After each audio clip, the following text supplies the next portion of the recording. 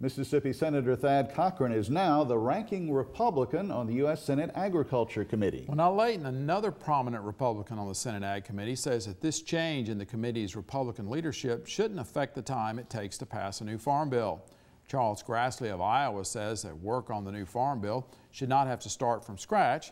Grassley admits that there could be some debate since Cochran brings a Southern perspective now to the farm bill. Grassley said, however, to get the farm bill out of the Senate Ag Committee in a timely fashion means there can't be a lot of changes.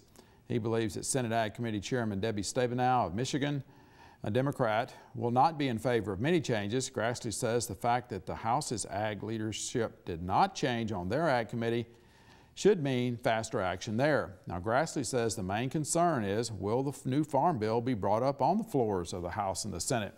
Well, the same day, Tuesday, Senate Majority Leader Harry Reid, Democrat, did just that, introducing the Senate-passed version of the Farm Bill as a top priority bill. The House of Representatives, however, has not passed its version of the new Farm Bill.